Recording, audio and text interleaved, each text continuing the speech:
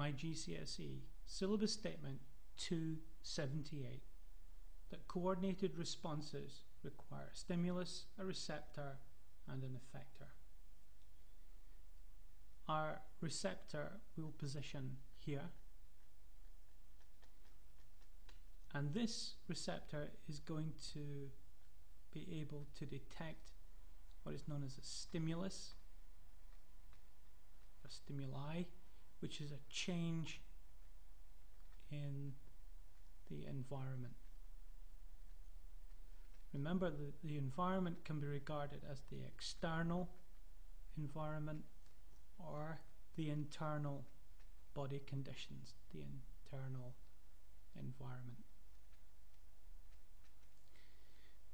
The receptors refer the incoming information to what is known as a coordinator.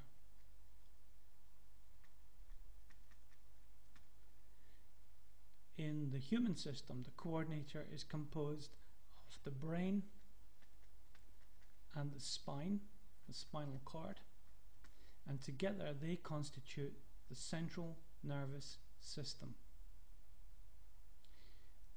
These can be thought as being the regulating centers. Having compared the information in the stimulus to the regulated conditions we wish to maintain, there is then output from the coordinator to the effectors.